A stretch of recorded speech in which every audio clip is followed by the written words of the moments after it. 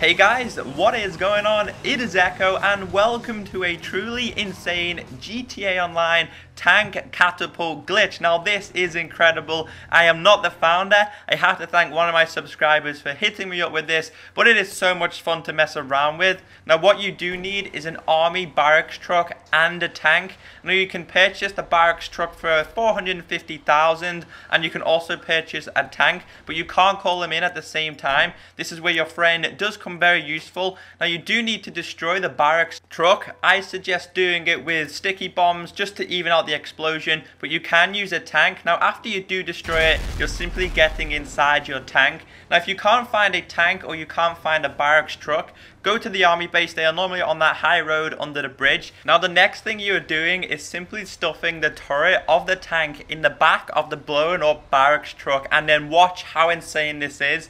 Now depending on how good you do it, depends on how high you will end up in the air. But the cool thing about this is if you do it in the cities, you can even land your tanks on top of buildings. It's so much fun to shoot people with, and be careful when you are landing your truck back down, because if you do it wrong then it can explode. But it's great fun to mess around with. My friends were really shocked when they did see it. As for the barracks truck, well, it depends where that goes. That also does go up in the air as well. Now I'm going to show you again. Simply blow up the barracks truck. Make sure that it's not on its side. You want it to be standing up, preferably with the wheels still available. It all depends on how accurate you can get this inside. But the height range does change. It can go very, very low. It can go very, very high. And it is insane to mess around with. I just thought it was worth sharing. Like I said, I am not the founder of it, but I thought why not share this with my subscribers. Now if you do have any problems, simply leave a comment down below, and if you could hit that like button and share the video out, it does go a long way in helping others find my channel. Now remember, the tank does cost, I think it's 1.5 million, I'm not 100% sure,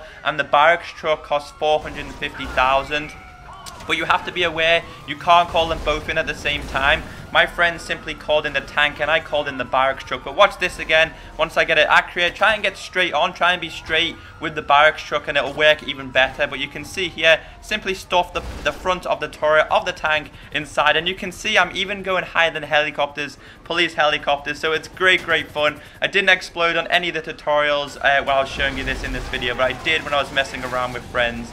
If you did fully enjoy this video, guys, please leave a like rating. Let me know, did you try it? Did you have some fun with it? And apart from that, and I'll catch you next time. Peace out and have a great day.